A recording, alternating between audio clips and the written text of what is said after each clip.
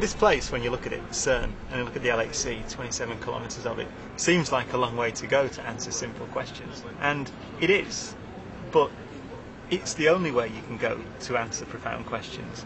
If there was any other way of finding out how the universe works at a very basic level, of finding out truths, essentially, about the way the physical world works, then we'd do it. So what you'd like to do is get a big precision detector, camera if you want, and take it back to the Big Bang and just photograph or look very carefully at what went on there. And you can't do that because it's 15,000 million years in the past. So what you do is you recreate the Big Bang as carefully as you can, with the conditions as close as you can to the Big Bang, very hot, very, very dense energy, all crushed together, and just see what happens. Well, we're about 100 metres below the surface of Geneva, and what you can see behind me there is the LHC tunnel. So it's actually been there since the 1980s. There was an old accelerator in there called LEP, and that's been taken out. Nothing there at the moment, but in about a year's time that'll be full of the magnets and the beam pipes and all the refrigerators that keep it at minus 270 degrees. And the protons are going to thunder down there at about 50,000 times a second. They go around that 27 kilometres, and they'll collide. Some come in this way, some come in from the other direction, and collide right in the middle of Atlas.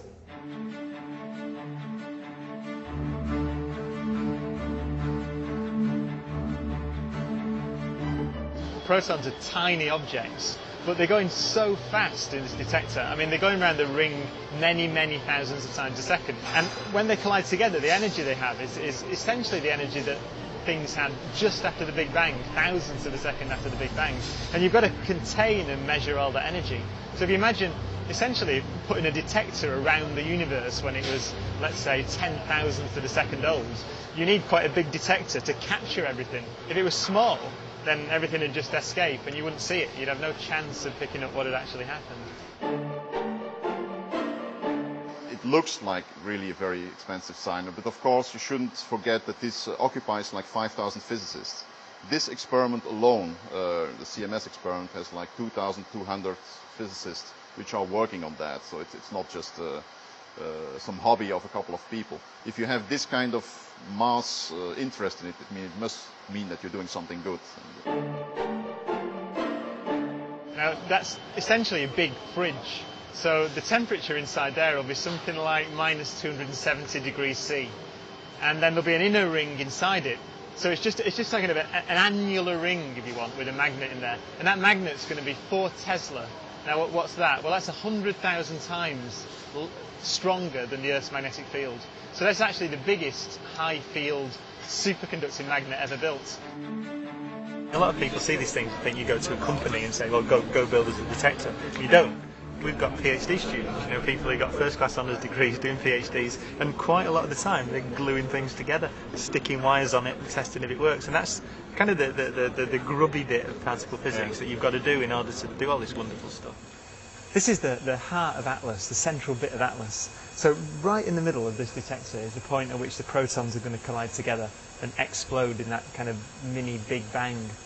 You see, it's incredibly complicated objects. I mean, when this is married together with all the other bits of Atlas, there are literally millions of different readout channels or millions of different bits of data. In fact, the number that everyone quotes is 10,000 Encyclopedia Britannicas per second come out of this detector.